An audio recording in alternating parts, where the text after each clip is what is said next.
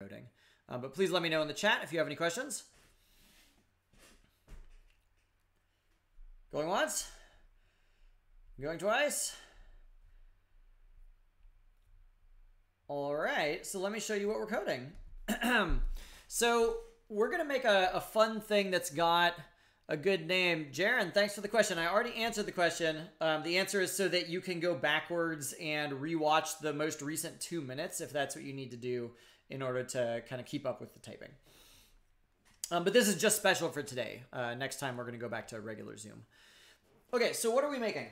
The thing that we're making actually has a name, and I'm going to tell you what the name is at the end. But it's going to be like this. You're going to be able to create an arbitrary number of masses, so like little point masses, and then we're going to connect each mass to all the other masses with invisible springs. So imagine each of those lines is a spring. Springs have a natural resting length, and we're going to set the resting lengths all to be the same. And what that means is if the point masses start off in random positions, the springs are going to exert forces on the masses. So they'll be pulling the masses towards each other in different directions because the springs are going to all want to be at the same length as each other. And so as a result, you'll see this kind of physical simulation where over time, all the masses are going to kind of bounce around. For the moment, you should just think that we're doing this because it's a fun thing to do. But there's actually a more serious purpose for this kind of program, which I'll tell you at the end. Let me just take a minute and check in the chat.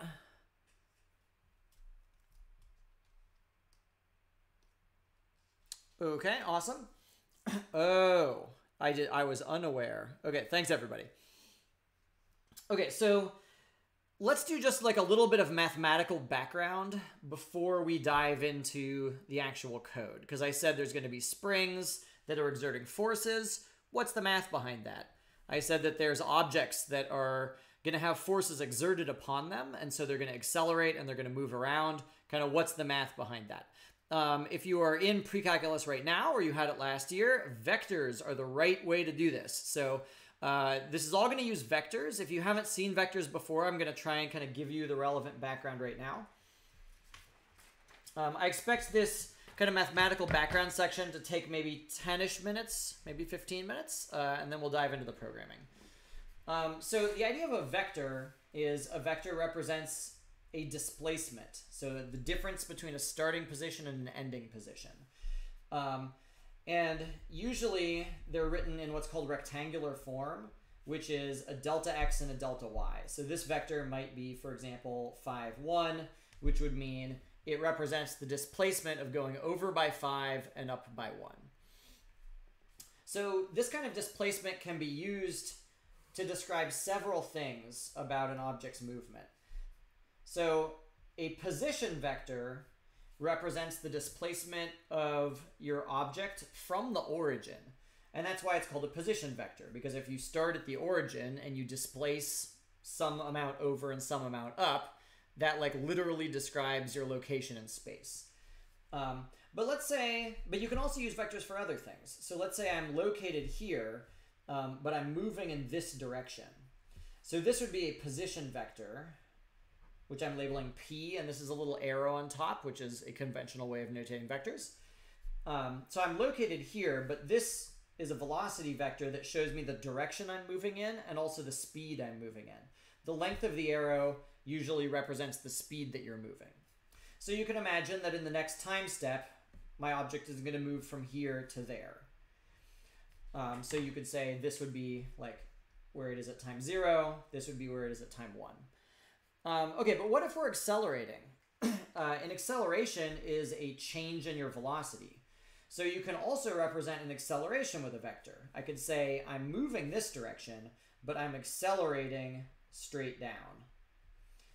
And so after one time step, I'm here, but after that time step, the acceleration has changed my velocity to be angled a little bit more down. This is all a little bit hand wavy right now. We'll do the math in just a second, but that's the kind of idea. All right, let's talk about the relationship between position and velocity and acceleration very briefly. because all of our blobs that are going to be moving around have to have a position and a velocity and an acceleration. And they're going to have an update method, which is run every single frame. So each frame, we're going to take their position and we're going to change it based on the current speeds and accelerations. So kind of how's that going to work? Let's think about units for a second. So we're actually going to be working in units of pixels and time steps, where time steps are the time between individual frames. And we're going to be running, well, hold on, let me show you the code. So you can actually set the frame rate here inside setup. You can say like frame rate 30, and that makes it 30 frames a second. So you can think about the units of time now as being 1/30th of a second.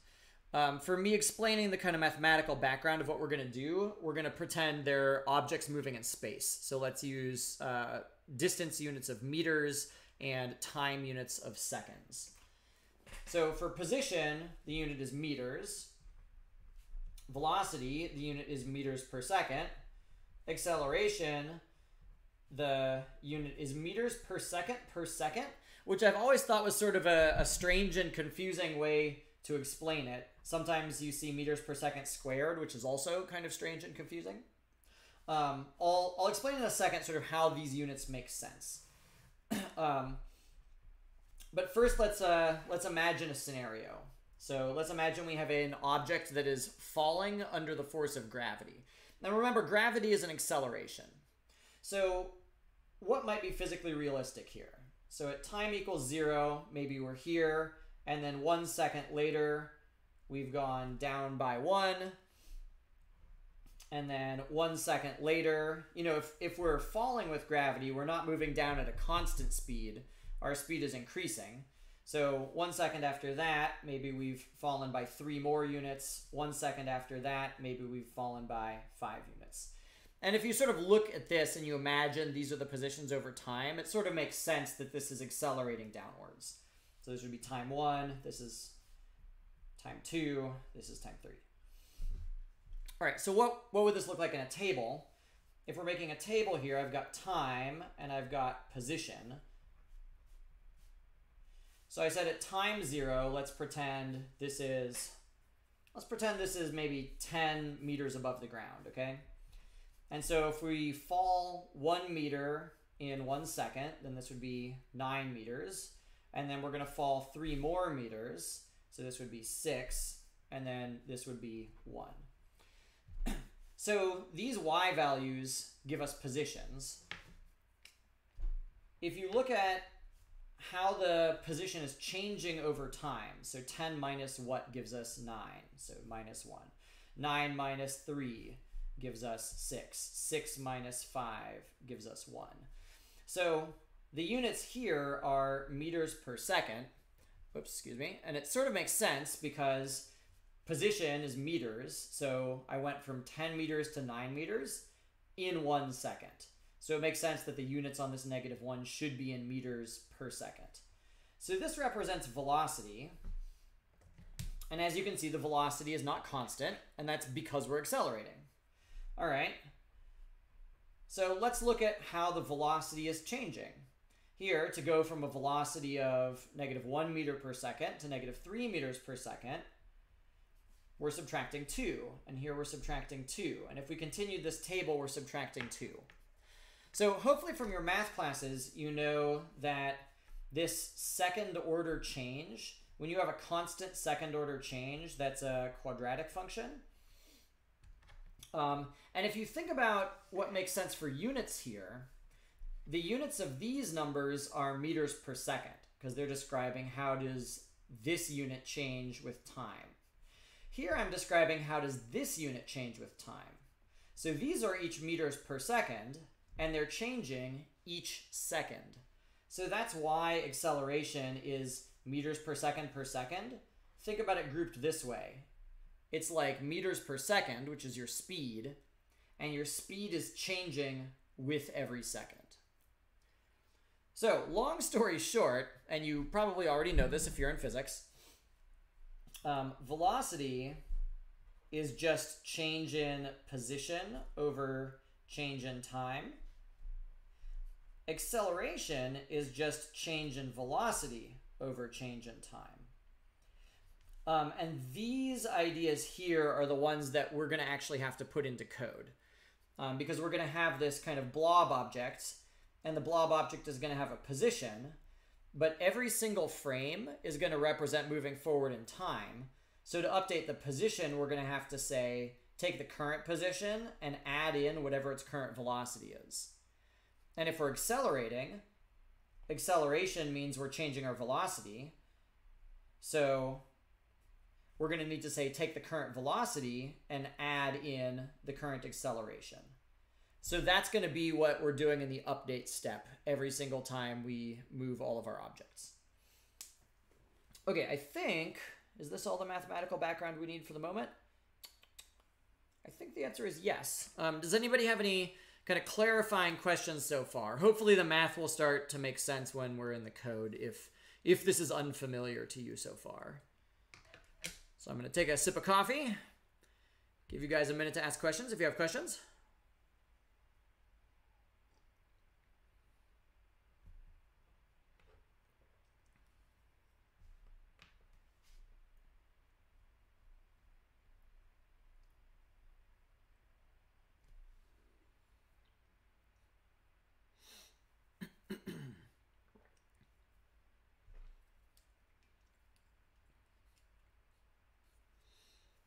All right, and my timing was right on. That was about 10 minutes, 12 minutes, not so bad.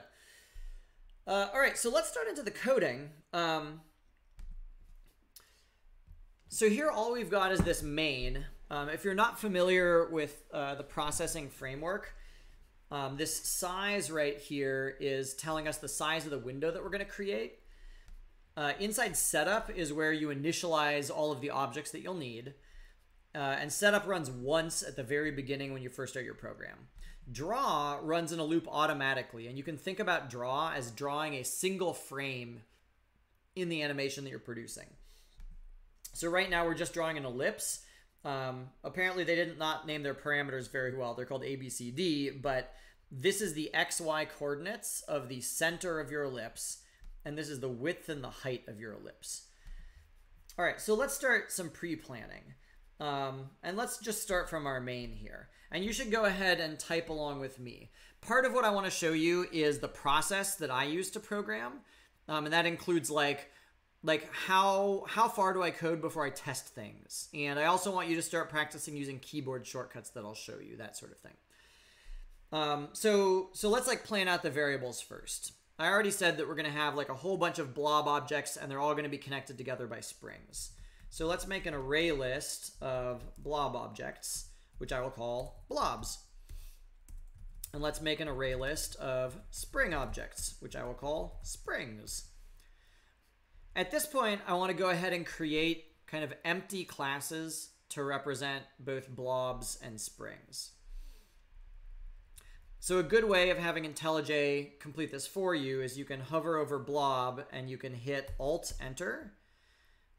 And this is an example of it doing the wrong thing. So you may notice it added an import java.sql.blob.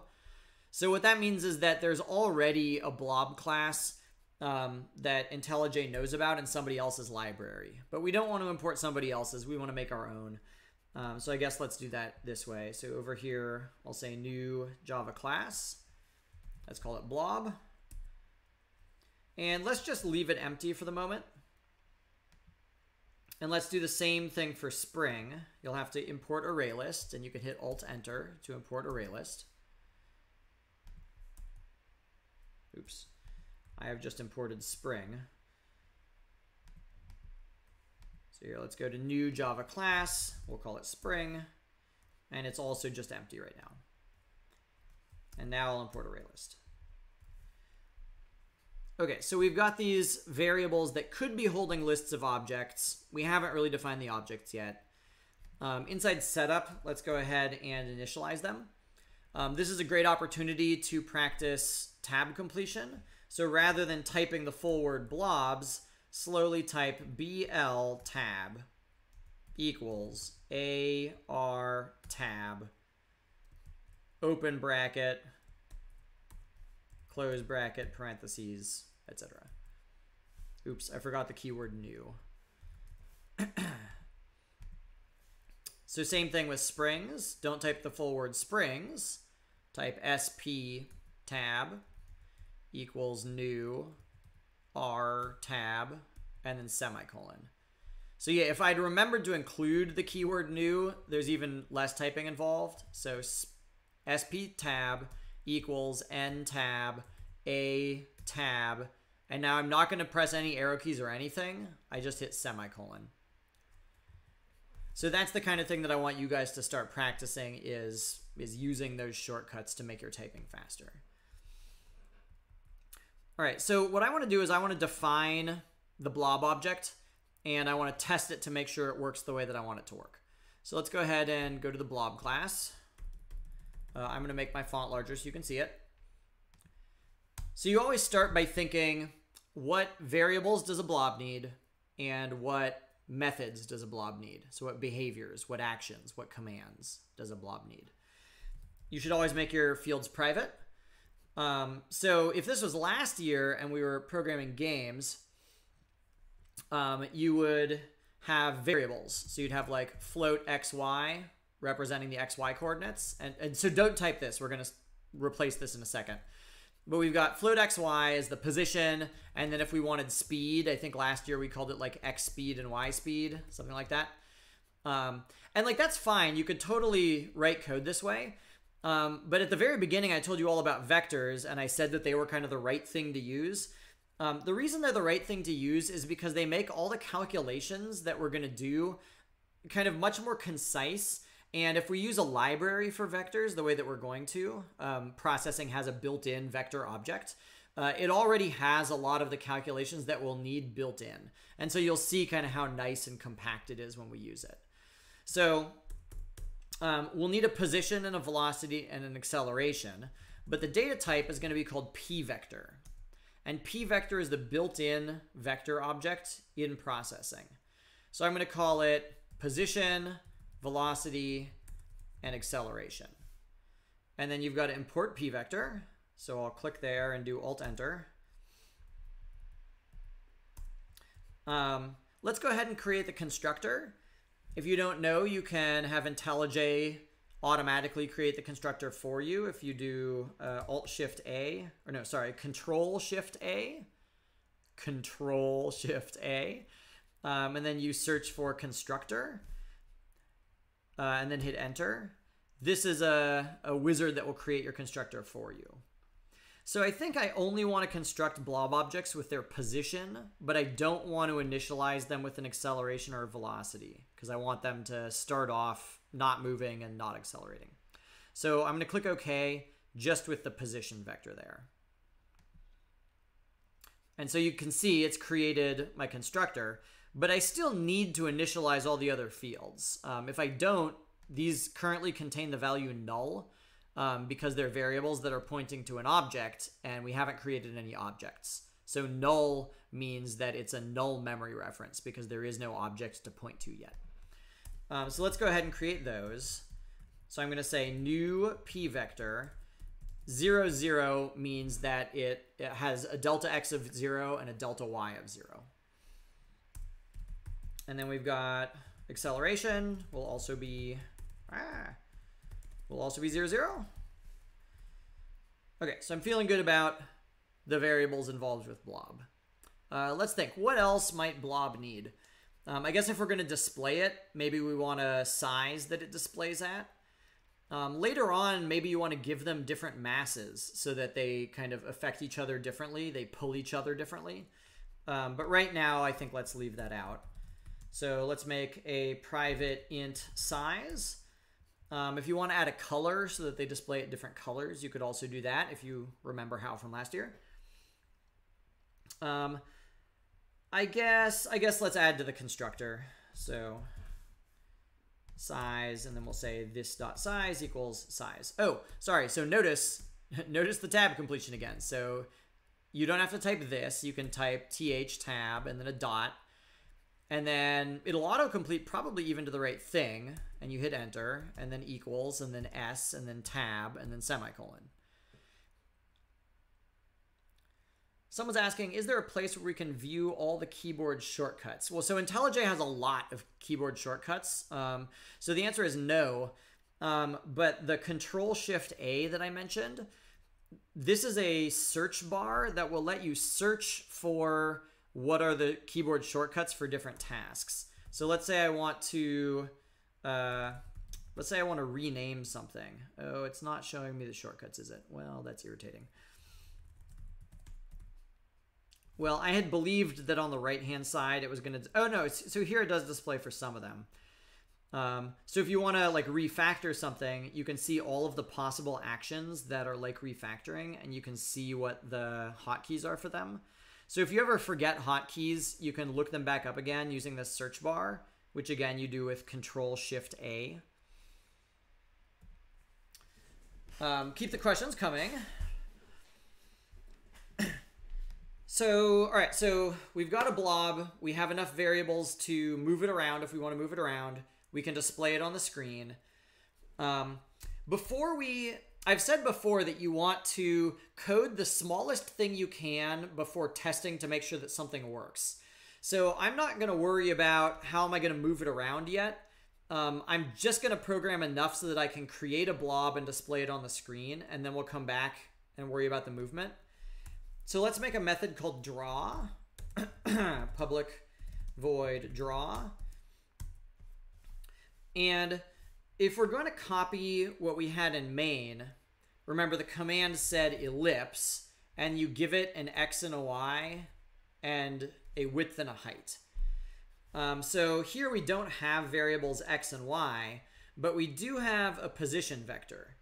And if you remember, here, let me get my document camera for just a second. So here's the document camera. If you remember the idea of a vector, the position vector is going to tell me, so this is our position vector here, and it's going to tell you the change in x and the change in y that describes the coordinates on the screen for your actual object.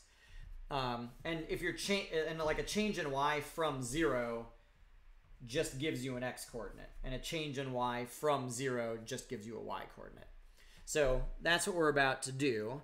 And if you have a vector, the way that you access the x component and the y component, they're just public fields inside your vector. So you just say position.x and position.y. So let's go ahead and do that. So I'll say position.x, position.y, and then because they're circles, the width and the height are the same. So we're just going to use size for both. And that would be it, except for the fact that ellipse is a command that only exists inside a papplet. Papplet means sort of like graphics window. It's the class where all of the drawing methods are defined. And here, the blob is not a graphics window. And we don't want to say blob extends papplet, because that would be saying the blob is a subclass of a graphics window, which is sort of like saying blob is its own special kind of graphics window. But that doesn't really make sense. We only want one graphics window on our whole program, and here it is. It's main. Instead, we need to pass the graphics window as an input to the draw method, so that way it's accessible and the blob can say, hey, graphics window, please draw an ellipse for me at this location. So we're going to say papplet window. That's going to be the input. You've got to import it by saying Alt-Enter. And now we can ask the window object to do the drawing for us here.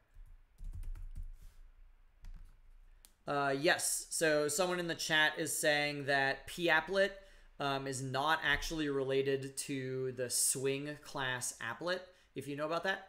And that's true. It used to be in a previous version of processing, but they changed it so that it's not anymore. Okay, so far so good. So we've got our blob object. We should be able to draw it to the screen now. So let's let's actually set the fill color. We're going to fill it to 0, which is black. And this should be enough that we can actually test to make sure everything draws. So let's go to main. I'm not going to create a whole bunch of blobs yet. Let's just create one, because that's the simplest thing we could try.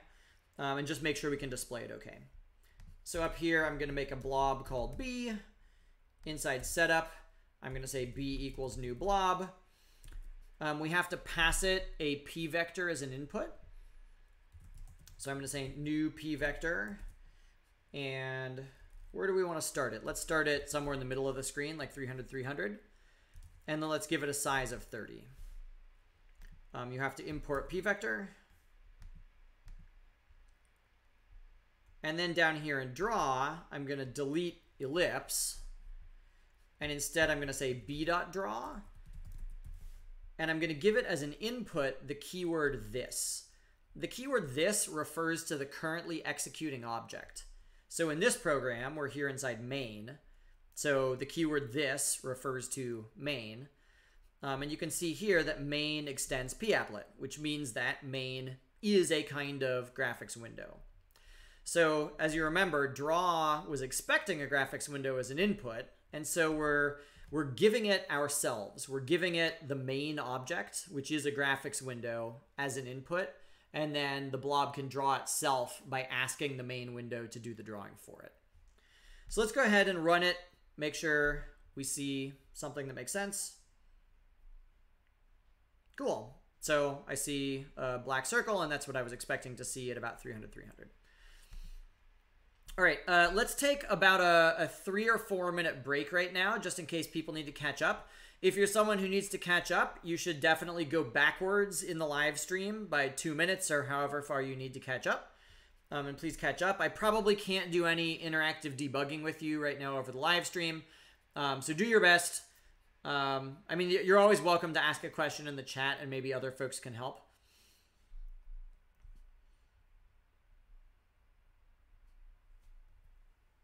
But I'm going to pause right now for about 3 minutes. So you can feel free to go and get your own cup of coffee, get a piece of pie, a nice after dinner snack.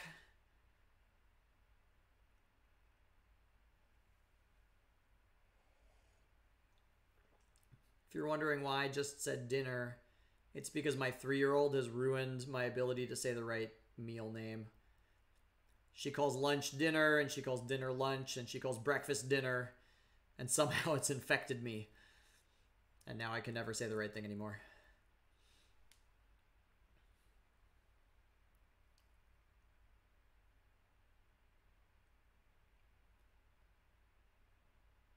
Hello, Bionic from Precalculus Honors. It's nice to see you.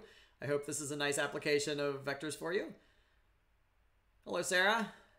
It's nice to see you.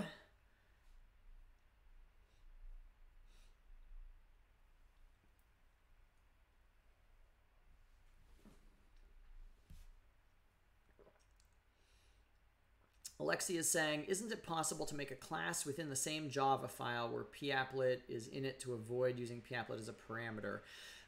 Yes, so if you wanted to make blob be a class inside main, you could do that.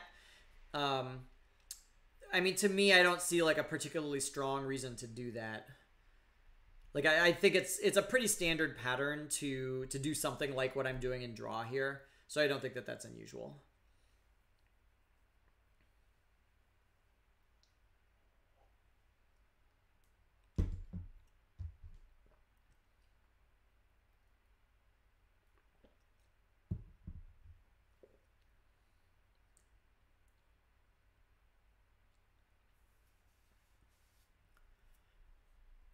If there's no constructor in your actions, then you can just go ahead and type the constructor the way that we have here.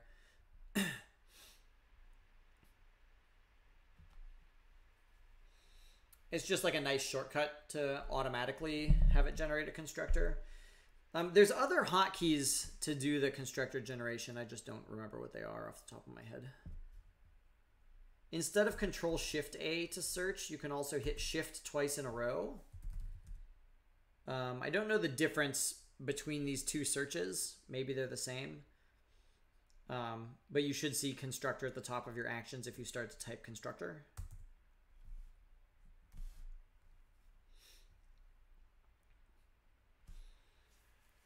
Let's wait one more minute and then we'll take the next couple of steps.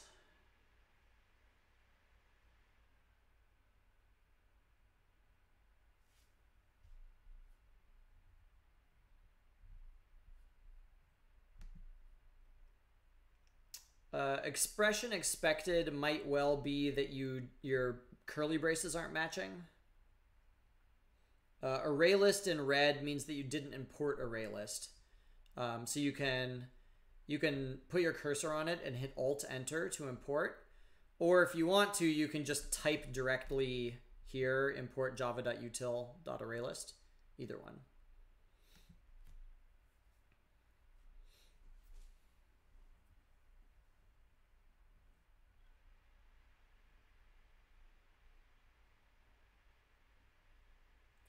Forgetting to type new. That's good. Okay, awesome. Let's go forward. So before doing any of the movement, no, yeah, let's do the movement now actually. So let's go to blob. We're gonna have a method called accelerate, which is a way of adding an acceleration to the object based on a force. Because we're going to have springs that are going to exert forces in particular directions. If you are in physics, you may know, even if you're not in physics, you may know a very famous equation. F equals ma, which means force equals mass times acceleration. To make all of our calculations simpler, I'm just assuming mass is always equal to 1 in whatever units we happen to be in. So for each of our blobs, force is just going to directly equal acceleration. So what that means is if we've got a blob here and a blob here and a spring that's connecting them, let's pretend our spring is contracting. If our spring is contracting, then that means it's going to exert a force in this direction, in the direction along the spring, of a particular length, and we'll figure out how to calculate that in a minute. And that's the force that's acting on the blob. If no other forces are acting on the blob, then this force is exactly the same as the acceleration. And remember, an acceleration tells you how your velocity is going to change. So whatever the change in x and the change in y, whatever that change in x and y is for your acceleration, that's exactly how much you're going to change your velocity by. So your velocity, let's pretend my current velocity is this way, so it's moving up. That means in the next time step, I'm going to take this delta x for my velocity, and I'm going to subtract this delta x for my acceleration. So it really is like acceleration equals acceleration plus, velocity equals velocity plus acceleration. And this covers both x and y. So you can think about it as saying velocity x equals velocity x plus acceleration x, and then another equation for the y's. But one of the nice things about vectors is you just say it once and it does both dimensions at the same time, both x and y. Okay, so was there anything else I wanted to say here? I don't think so. Let's go back to code.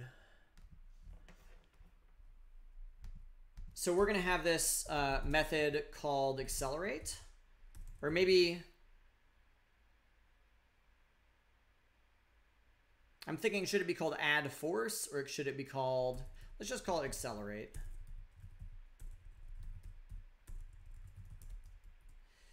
And we have to give it an acceleration as an input.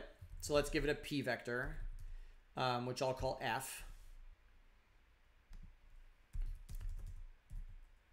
Here on the inside, let's remember our equations here. So acceleration is going to equal f over m, force over mass, but mass is 1 for us. So this is just a little note to myself to kind of remember what was happening here, because later on if we come back and want to change it, this has reminded us. So what I just said was we want to take our velocity So you can type this dot v tab, and we want to add in the force because that's the same as the acceleration. Or no, sorry, let's do this. Let's actually add it into our current acceleration. So I'll say acceleration plus, what's it called? Oh, it's called add F. So the way I'm imagining this is we might run the accelerate method several times with several different forces. Because if you imagine an object that's connected to a bunch of other objects, you know, each of those springs is going to add a force pulling our object in a different direction. So every single time we want to add a force, we're going to run the accelerate method and say, here's the force we're adding. And then all of those forces together get added into acceleration. Yeah, good call. Just to be really clear, if you've been in physics before, you might have seen like a static, what's it called? A static force diagram, or like a, I forget what it's called. But anyway, it's a diagram where you try and pay attention to like what are all of the forces acting on your object in different directions. So you might have a force pulling it down, you might have a force pulling it this way, you might have a force pulling it that way. And in physics, you'd write F net, meaning the net force. And the net force is what you get when you add up all of the forces. And so that's what we want to do with our accelerations. If you imagine that this is our point mass and these are all springs, each of those forces is an acceleration. And so we would call the accelerate method for each of those. And what that's going to do is it's going to take our current acceleration and add in whatever the next one is, and take the current one and add in whatever the next one is. So that's going to let us figure out what's our, oh, free body diagram. That's what it's called. Thank you. It's been a long time since I've thought about physics. Right. So that's what we're doing with the accelerate method here. All right. Cool. So now that we're accelerating, let's actually move the object.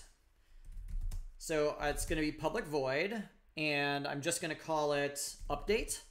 If you wanted to, you could maybe call it update position. Maybe that's a little more explicit. And it doesn't need any inputs because it already knows what its own acceleration is. It already knows what its own velocity is, all that.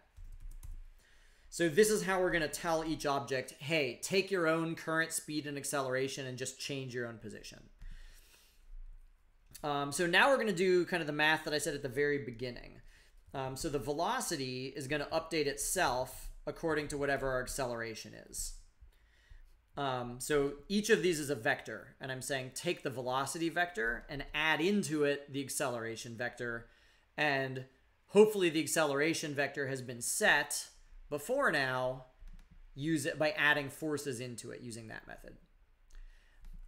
And now that I've updated the velocity, I want to update our own position by taking our current position and adding the current velocity. And then the last thing that I want to do is I want to take the current acceleration and I want to set it back to 0 again, because I want to like stop accelerating it and let the next frame add all of its own accelerations fresh, because otherwise we're sort of accelerating at each frame. And it's going to like really speed off the screen instantly. The question is there a clear? So I forget what methods are inside the p-vector, but this is a great thing to do with objects if you don't remember what methods they have, is you start with the name of your object, you hit dot, and then you sort of like look in the list and see what's available here. And I was trying to see like, is there an easy way of setting it to be 0? Let's try set. Yeah, so this looks good. So I can set the x and the y components separately. So I'm going to set it back to 0, 0. So that's now reset the acceleration. Yeah, cool. Thank you. All right. So let's step back and think about this. That makes sense. So let's go ahead and like test that much out. So let's go back to main. We've got our single blob object. Let's go ahead and try and update our blob object by pulling it downwards with an acceleration due to gravity. So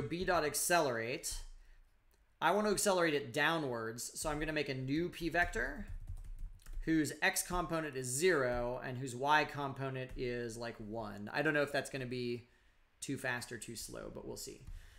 So this is a vector that's pulling us down by 1. Oh, you might be wondering, why is this 1 instead of -1? The answer is it's because of the crazy coordinate system that computers use. So if this was math class, this would be accelerating us up. If you don't remember from last year, the coordinate system on the screen is 0, 0 is in the upper left-hand corner, and y coordinates increase as you go down. So at the bottom of your window, it's 800. At the right-hand side of your window, it's 800. So if I want to add in an acceleration that's going downwards, it's going to have a delta x of 0 because it's not going back and forth at all. And the delta y is going to be some positive number for how far down we want to change the velocity. The reason we're not... So someone in the chat is saying negative 0.981.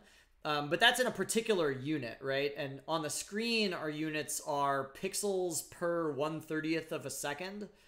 So it's sort of like not clear what the right unit is going to be for a physically realistic simulation on the screen, unless we want to, do some unit conversions, which I don't really want to do.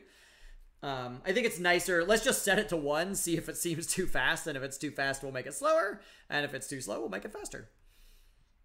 The reason we don't need to set a velocity first is because we want it to start off not moving at all. We want to let the velocity slowly increase due to the acceleration of gravity. All right, so so we're accelerating it, but it's not actually going to move unless we say b dot update position. So we're adding an acceleration each time step. We update the position, we draw it, and then we repeat back from the top. See what it looks like. Cool. So you might notice that we're seeing the history of all of the places that it used to be. That's because you don't automatically clear the window between frames. So let's add a command that does that. At the top, you can say background 255, which is white. So clear frames with white background. And now we can run it again. Oh, you can't see it? Oh no. All right. Sorry, I forgot to, ta-da! Now the 30-second lag is really, it's really a problem. Okay, so you can hopefully see what I've got here. Thanks everybody in the chat.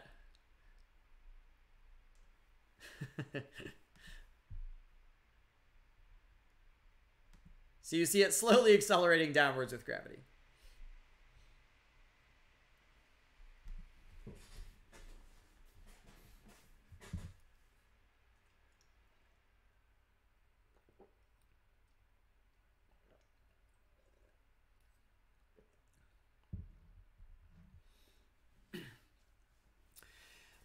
So I want to pause for a second and take note of the process that I'm using here. I said at the beginning we wanted a whole bunch of blobs connected with springs and they're all moving around. But if you look at how I'm actually programming it, I started by just making sure I could draw something. And then I made a blob object and I made sure I could actually draw a blob object, but I didn't do the motion. And now we just did motion and we were making sure, can we make one blob object move? So you see I'm programming in like these little tiny steps. And what that means is, like, let's pretend that I made a mistake. Oh, I should have made a mistake on purpose. Well, I'm sure it'll happen before the end of the video. So if I made a little mistake, now there's sort of like no question where in the code the mistake happened, because I only really wrote like these two methods, right? That's like 4 lines of code. So it makes the debugging a lot easier. If I had started by making a whole array list of blobs and I'd done all the movement and all of the spring physics and everything before I'd tested it at all, then it would be quite hard to debug, potentially, because it's really hard to kind of narrow down where the problem is. That's one of the main issues with debugging is, like, once you know where the problem is, it's often a lot easier to figure out what the problem is. Okay, let's maybe take one more minute. I'm gonna run off for about 30 seconds, but take a minute and catch up if you need to catch up. I'll be back in like 1 minute and then we'll continue on.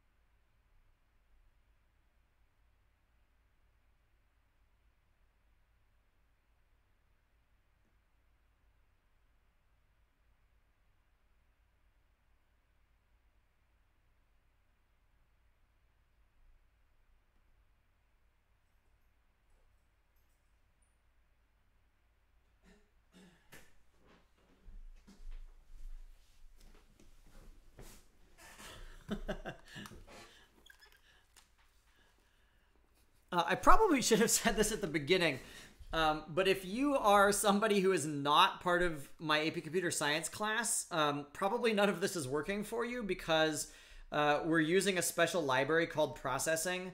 And so you need this jar file, which you can download from processing.org. I mean, if you're, maybe I can post, like once this is a pre-recorded video in the description, I can maybe post some instructions for that if you want to like go back and do it. Anyway, let's continue on. So we've got a blob. The blob can move around.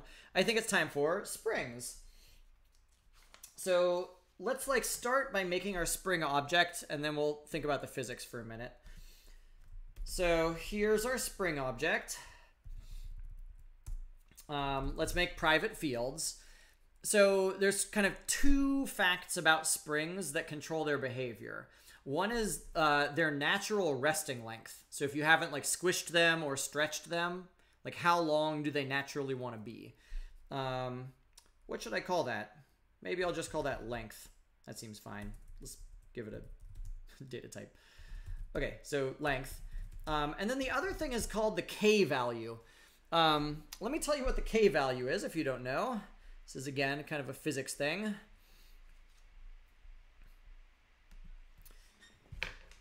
So the K value is used to determine the force that a spring will exert. So let's say this is my spring, and let's say this is its natural resting length, which I will describe as L. No, I'm going to describe it as R for resting length. Okay. If I stretch my spring longer than its natural resting length, it's going to exert what's called a restoring force, like back in the direction that it wants to go in. And the strength of that force, let's call this D for displacement. The strength of that force is K times D. And we're going to think about sort of the like, should this be positive or should this be negative in just a second. So right now, let's just think about the absolute magnitude of the force. But it sort of makes sense. Like the further you stretch it past its resting length, the stronger the force you're going to feel that's pulling it back in the opposite direction. And K is that proportionality constant.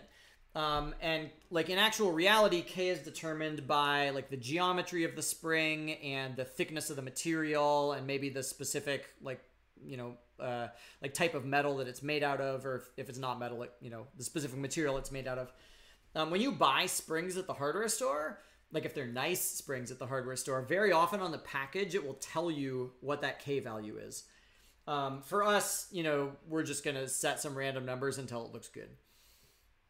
But anyway, so that's the force that the spring is going to exert. Except for us, like all of these are still vectors. So if we imagine here's a blob, we've got this imaginary spring between them.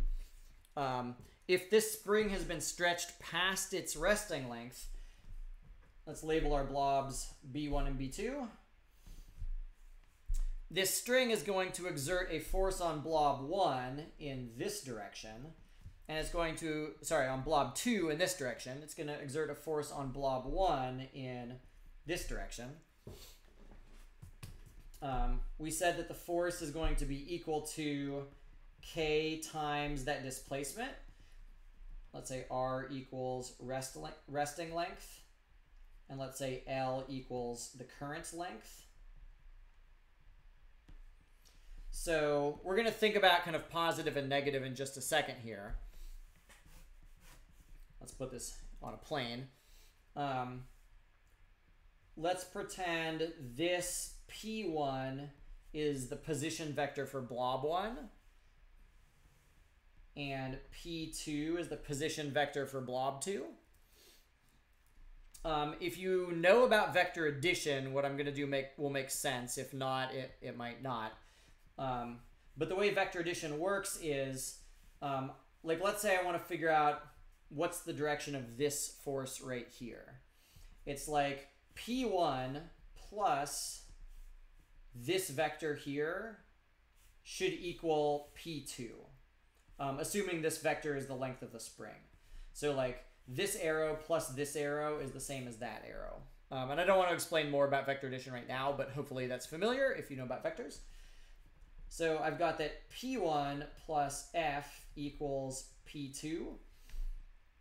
If I want to solve for F, you can just use algebra, right? You can subtract P1 from both sides. So the force is going to be P2 minus P1. And that's going to tell us the direction of the force, but it's not going to tell us the strength of the force, the magnitude of the force. This equation is going to tell us the magnitude of the force. And it's going to be like R minus L, or maybe L minus R. So let's now go ahead and think about kind of pluses and minuses and what makes sense here. So let's pretend that the spring has been stretched longer than its resting length. So its current length is bigger than resting length.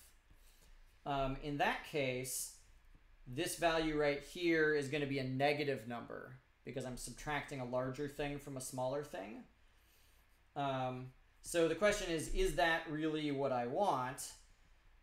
And I think that the answer is no, because a negative number would mean that the force was acting in this direction, but we really want the force to be acting in that direction. I think what I'm saying makes sense. So let's go ahead and make this the other way around. Let's make it L minus R. So now the force is going to be acting in the correct direction.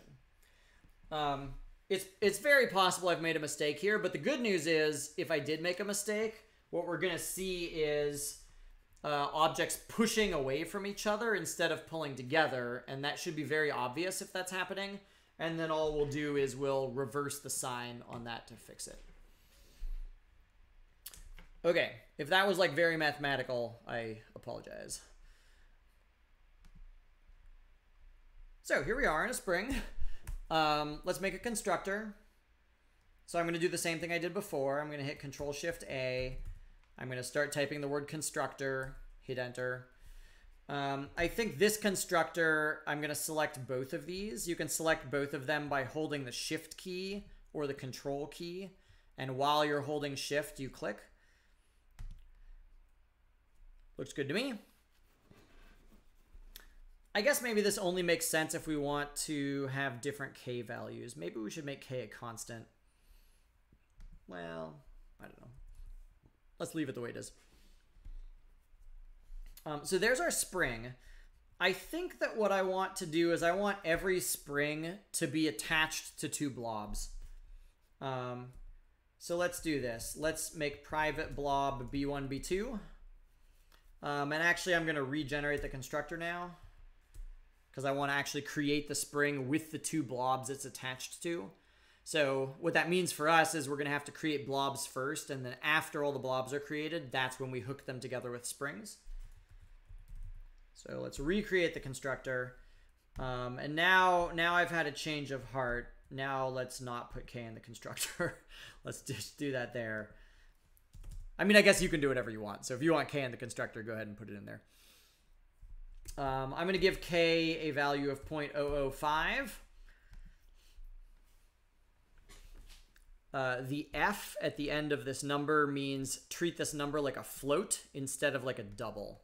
If you leave the f off, it's going to complain at you, and it will say required float provided double. So this is sort of like a shorthand way of like casting a numeric constant. Okay, so I've got the constructor. Like the main thing that I want a spring to do is exert forces on the blobs. So, I'm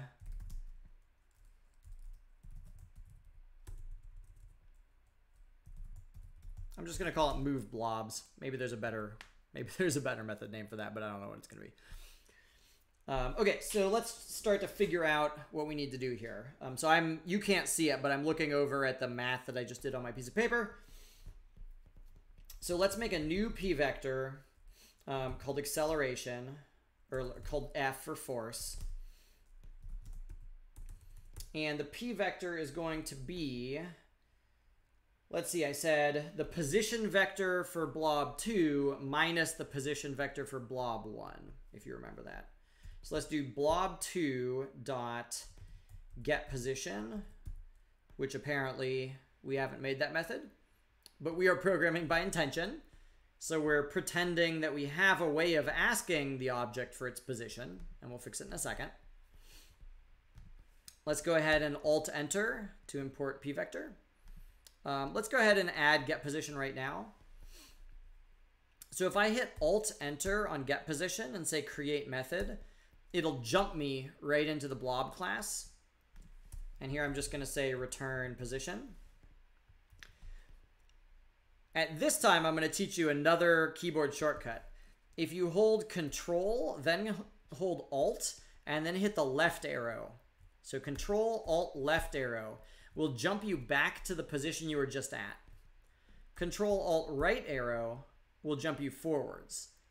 If you hit Control, Alt, left arrow a couple of times, it will go through the history of your cursor positions. Control, Alt, right arrow will go forwards in the history of your cursor positions. So it's like forward and backward in your browser.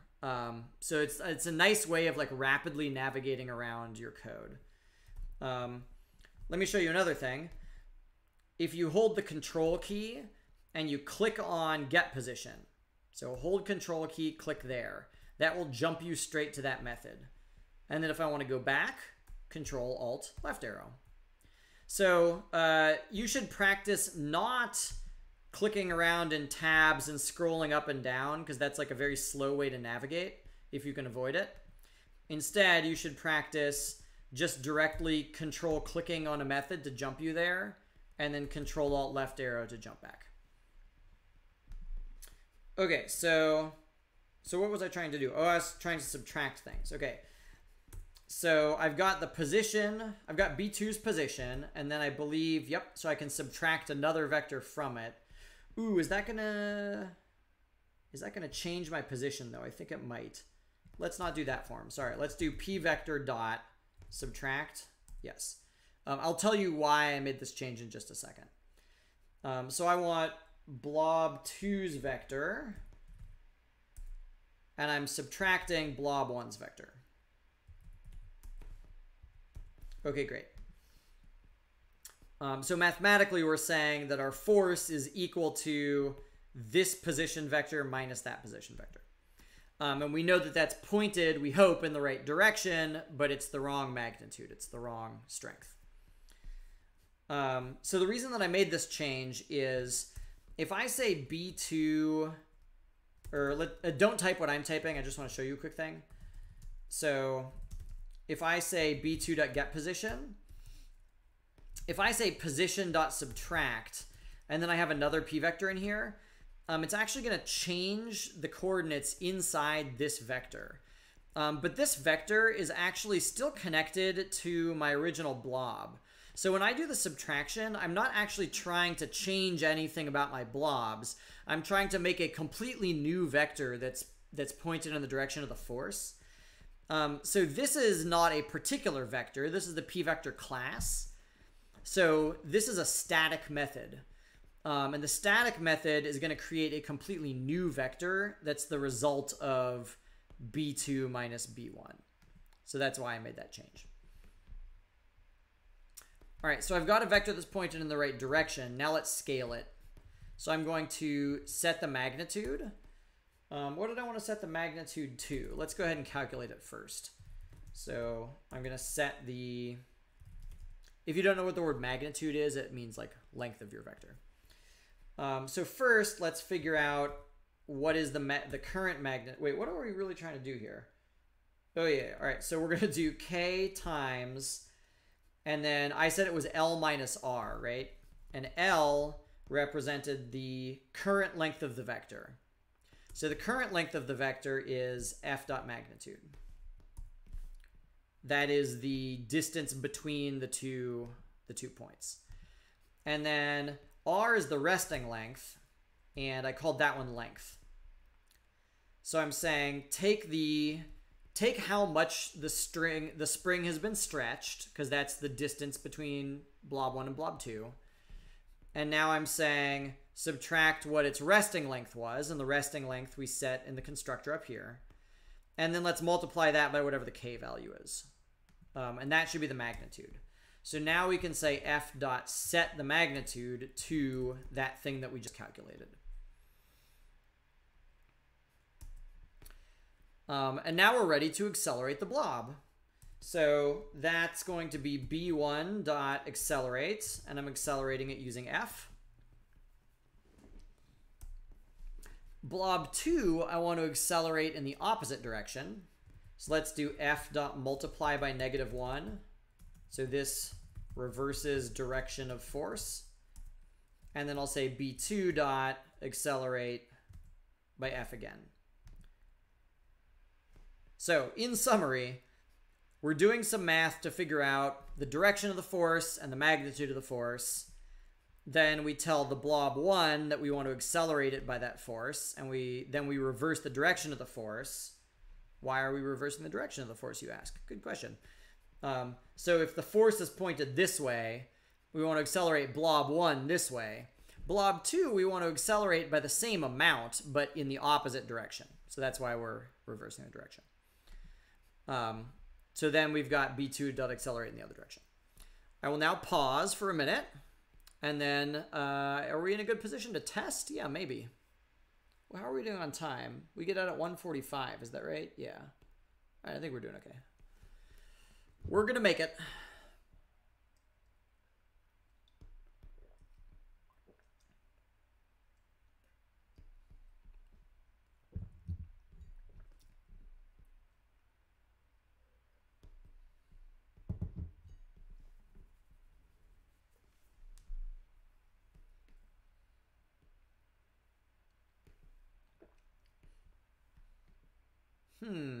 Molt is red, huh? What's the data type? Is f really a p-vector? What you can do is you can say f dot, and it should like autocomplete, and you can go down until you see molt.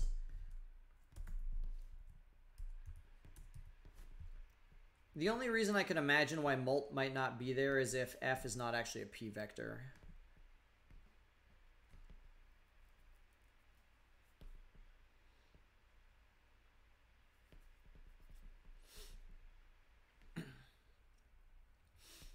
So set mag is setting the magnitude, but it's not changing the direction. So you can imagine it as rescaling your vector.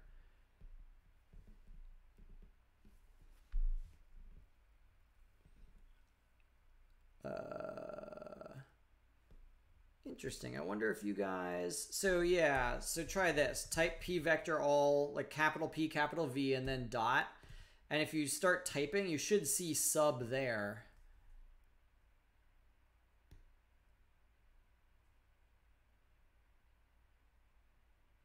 Oh, yes, there is a comma. That's true. Oh, yeah. Because you're not saying... Right. So what we actually want to calculate is this minus that. But sub stands for subtract. So we're saying start with this thing and subtract that thing.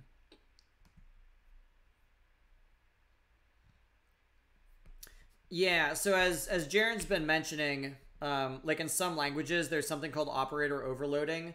So you can like redefine like the normal like plus minus divided by, and you can say like for your own objects, how should those behave?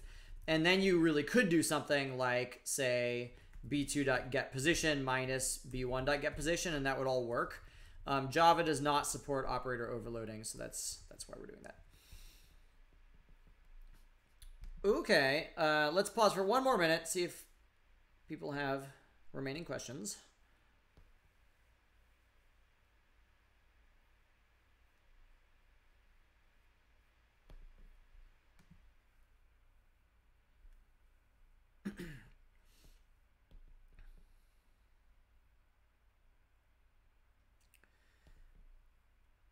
All right, so let's test what we've got so far.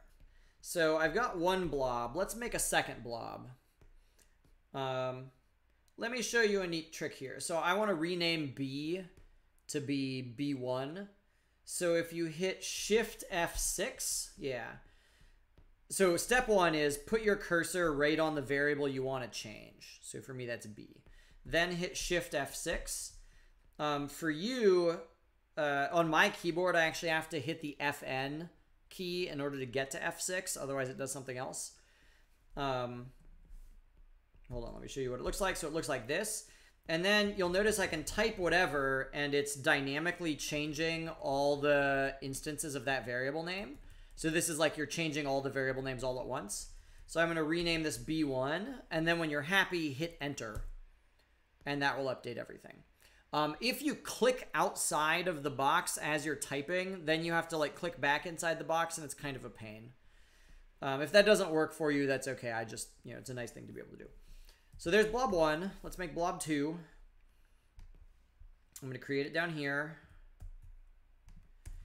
In order to make a controlled test, let's have it be at the same X position, but let's have it be like 300. Oh, no, sorry. Let's have it be at the same Y position, but let's have it be 300 pixels to the right. So I've got two vectors that are kind of horizontally across from each other. And now let's make a spring, which I'll call S. And then down in setup, we'll say S equals new spring. And we're going to give it blob 1 and blob 2. And then we're going to give S its natural resting length. And I want the resting length to be smaller than the distance between the blobs. So that way I know the spring is going to start out being stretched, and I should see the blobs pull closer together. So let's make the resting length be like 150 maybe. And now it's unhappy for some reason. Oh, I got the order of the parameters wrong. So sorry, it's yes. So my constructor starts with the length. You can double check your constructor, like hold the control key and click on spring, and you can see the order of the parameters, because yours might be in a slightly different order than mine. Okay, so I've got a spring. I've connected blob 1 and blob 2. Let's remove this business where we're accelerating them downwards. I don't want that anymore. But what I do want is I want to say s dot move blobs. So this is now what's going to accelerate the blobs. And then I want to tell blob 1 to update, and I want to tell blob 2 to update, and then I want to tell blob 1 to draw, and I want to tell blob 2 to draw. So I think I'm doing all the things now. Let's take a look. All right. Oh, very bouncy. I would say maybe too bouncy. I like it. So because we chose all of our numbers kind of at random, you can see it's doing something like a spring, but maybe it's not terribly physically realistic yet. But at least that was enough of a test to make sure that like we didn't get our forces backwards. Because if we got our forces backwards, you'd see the blobs like shooting away from each other, for example. So again, like this is the kind of thing where like I'm moving in little tiny steps. I program a little bit and then I test it. And then I program a little bit and I test it. And you notice that the test situations that I'm setting up are like, they just exist only for testing. Like I'm not trying to like make the final thing.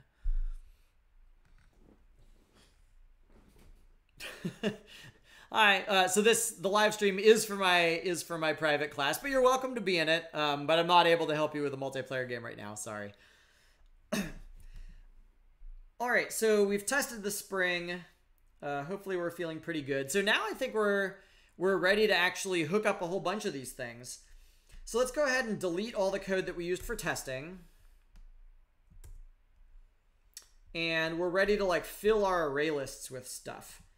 So I'm going to make a method, or let's do this actually. Instead of setting blobs to be a new array list, let's make a method for creating blobs. So make blob list.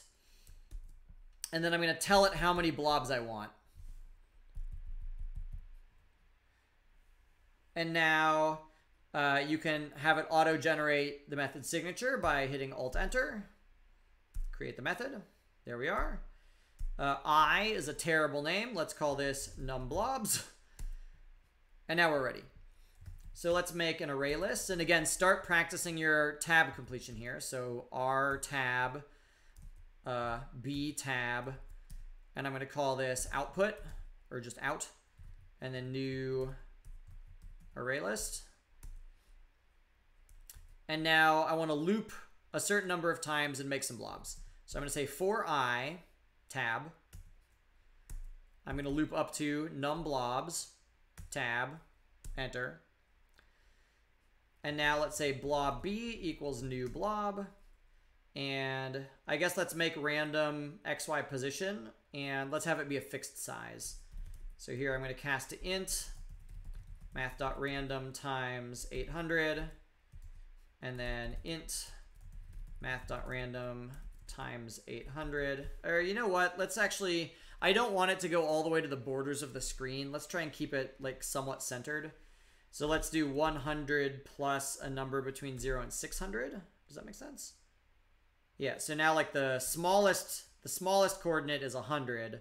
The largest coordinate is 700. So that means I've created like a margin around the corners of my screen that's like 100 pixel margin. And then same thing here. Let's do 100 plus math.random times 600. And then let's create a size of like 30 or maybe 10. And then let's figure out what it's unhappy about. Expected 2 arguments but found 3. What does my constructor look like? Oh, my bad. Oh, I need to create a p vector.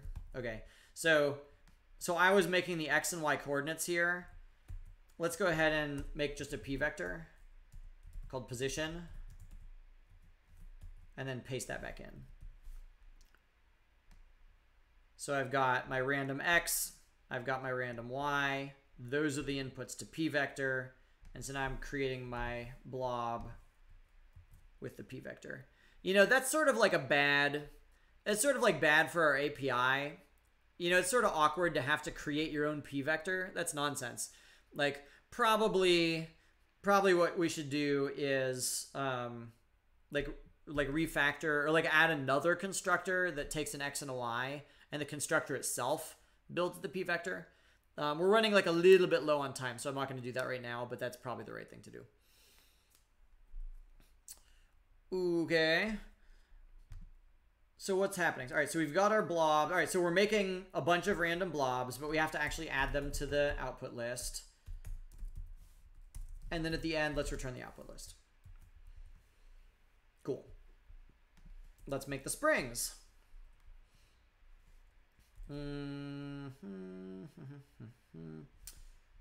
Yeah, I guess let's do this. I'm going to make a method called make springs for, and I'm going to give it the blobs as an input. So I'm back up here now. So this is a method that takes a list of blobs, and I'm going to loop over every single pair of blobs and connect every single pair of blobs with a spring. And I'm thinking ahead, actually. Let's define what the resting length of the springs are. So let's say all the springs are going to be resting length 200. All right, so let's create it. Blobs. So resting length. So now, just like we did before, let's make an array list of spring objects, which I'll call springs. Practice your tab completion. Now we need the pattern where we like loop over all pairs of objects. So this is like a very loose connection to what we have been doing recently. So hopefully you know this pattern. We're looping through the entire, nope, false. We're looping through the entire blobs list. And then for each blob, we're going to loop over all of the blobs that happen after that one in the list. So J is going to start at I plus 1. And we're going to go to the end of the list. Great. Let's go ahead and get out the 2 blobs. So blob b1 equals blobs.getI. Blob b2 equals blobs.getJ. Let's make a new spring. And the spring, we need to give it, I forgot what. Oh, give it the resting length, and then blob 1 and blob 2. And then let's add that spring to our list. Pause for a minute. And then at the end, let's return springs.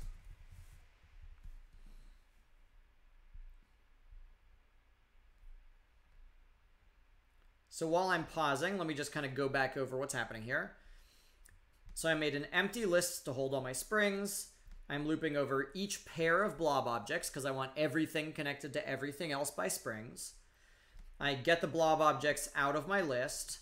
I create a new spring object that connects those two springs together, and I tell it what its resting length should be, and they all have the same resting length. And then I take that spring and I add it to my springs list, and then at the very end, I return the springs list. So the last step here, like we're like maybe 3 minutes away from testing this thing. The last step is inside draw. We have to loop over all of the springs and tell them to exert their forces. Then we have to loop over all of the blobs and tell them to update their own positions, and then to draw themselves. So let's go ahead and do that, and then I'll pause and you guys can, if you need to go backwards in the live stream, please go backwards in the live stream.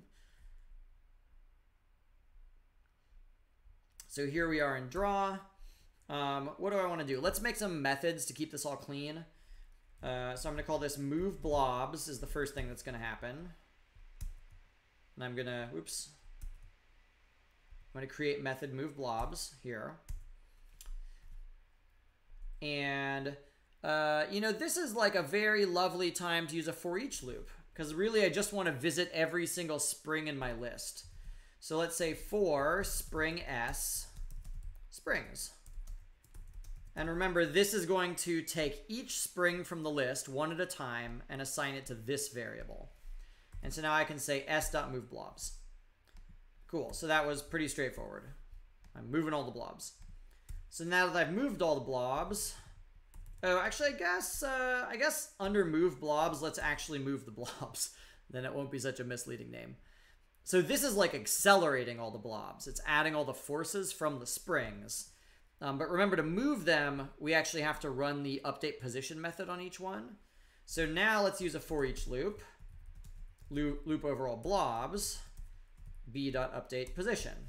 And again, notice all of this tab completion, all of this auto completion that's happening. So now let's say draw blobs is going to be the second thing that happens. I'm going to create that method. And same thing, let's loop over each blob. And b.draw with this window. All right, let's run it. And it's going to require a little bit of tweaking. Cool. Not that much tweaking.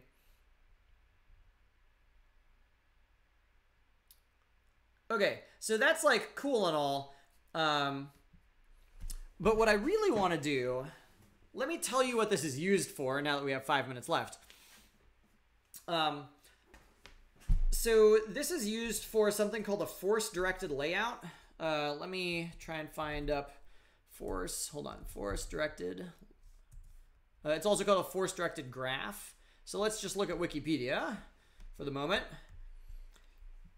So force-directed graph drawing. If you've ever seen visualizations like this that show like a social network, so like who's friends with who, or like maybe you've seen stuff that have to do with like a semantic network, like what words have to do with what other words. You can imagine each of these circles as a point mass and the lines as springs. And the way that you decide like what is a good way of organizing all of the circles, you know, if you only have a couple of circles, you could have a human decide how to lay it out on the screen. But the way that large pictures like this work, you know, it's not an accident that these big ones are in the center and the small ones are at the periphery. What's happened is it's arrived at this visual organization by actually pretending that each node is a mass and each line is a spring, and it runs a simulation just the way that we're doing right now. And that's what's called a force-directed graph drawing. And there's, you know, as usual, there's like 1,000 fancy variations. So a lot of the time they don't just think about the forces as being springs. You can also think about sort of like electrical forces in the objects, and like those forces sort of like have a different, like they fall off over spatial distance as a squared function. I don't know. Anyway, it's not important. The important thing is like you can continue to tinker with this. But this is like one of the uses for what I've just showed you beyond just being pretty pictures. Let me show you kind of one last thing you can do, because right now it's cool to watch them all bounce around, but they're not forming a stable layout. So I want to show you what can you do to make them sort of have a stable layout over time. So a couple of things. Let's go to blob, and let's give blobs a maximum speed.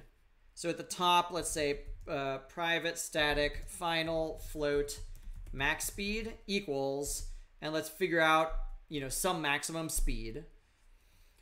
And let's add drag. So drag is like as something is moving, it's like decelerating over time just naturally. Like that's sort of, it's not necessarily super physically realistic, but it's going to be an effect that's like drag. So let's make private static final float drag. And what I want to do is I want to, like every single frame, whatever speed it's going at, I want it to reduce its speed by 2%. So I want to go at 98% of whatever speed it used to be going at.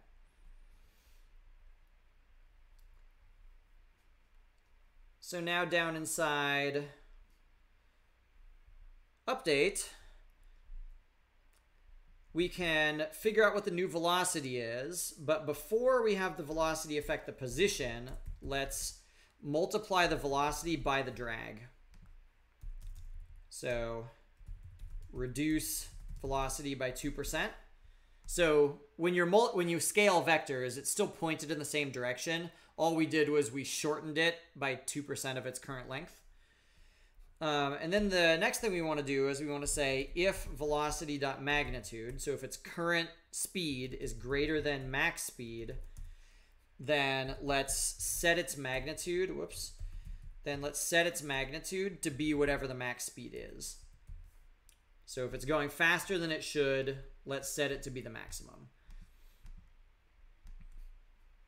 We have 1 minute left before class is over. So I'm just going to run it real quick to make sure that it's doing something sensible. Cool. So now you can see that now that we've like slowed the speeds down, they find kind of a stable resting spot. And if you want to do, you know, and if you want to go wild now, like you don't have to make 10 blobs, you could make like 100 blobs.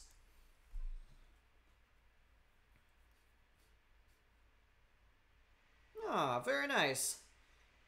Très bon.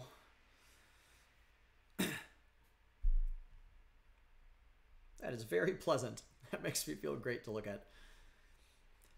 All right, well, I hope you enjoyed our day of live coding. Your only homework is going to be to fill out a brief reflection about this, which you can find in your Schoology assignments. And like mostly I just want to know kind of, you know, like what are your main takeaways here? Like, did you learn anything about how you make objects, how you organize objects, how code can be clean, about the programming process, any of those things. Thank you guys so much. Hi, Juan. Nice to see you. I will see you guys next time. And next time it's like, you know, back to normal class, like real Zoom. We're going to be learning about big O and big theta, which are very, very important concepts in computer science. So I hope you're excited. Bye, everybody. I'm going to stop the stream.